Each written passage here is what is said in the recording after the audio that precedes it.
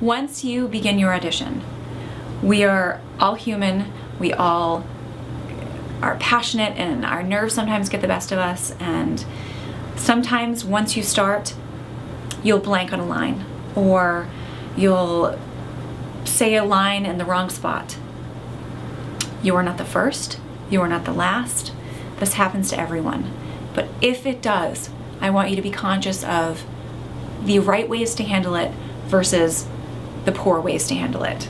And the right way to handle those moments, for example, if you blank on a line or you get lost for a second, is to take a beat, reference your sides, pick up where you left off, and keep continuing with the scene.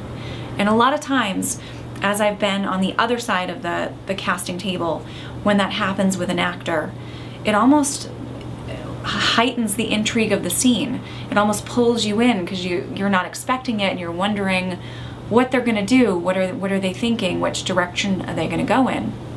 And it's funny, a lot of times at the end, the actor will say, oh, I lost my spot, and everyone who was watching the audition would say, you know, we didn't even notice, or we thought it was great, or things like that, where we see that that actor held their composure, took a beat, continued on with the scene. Another way, or a good way to handle it, if, for example, you say a line in the wrong spot, or the scene is broken, you don't see a way of having it flow.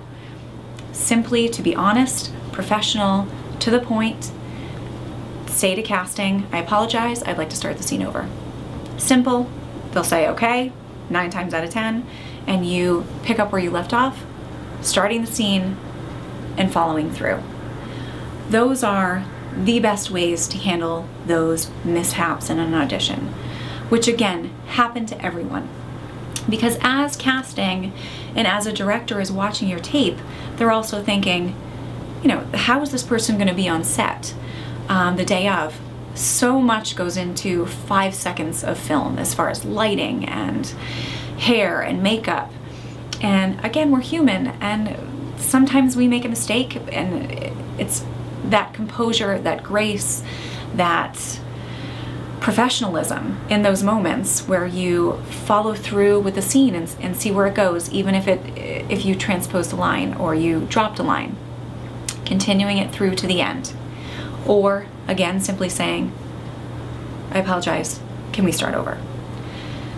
Those are the best ways to handle those situations. There's the poor way to handle it audition or on set, is to say, I'm so sorry, I made a mistake, can I start over? And have it be a big to-do or overly dramatic when it doesn't have to be. Again, you want to demonstrate your professionalism, your composure, your honesty, that everyone makes mistakes. It doesn't have to be a big to-do. So when you are in your audition, if that happens to you, remember, it's okay. Take a breath. Again, you're not the first, you're not the last. And remember the better ways to handle it.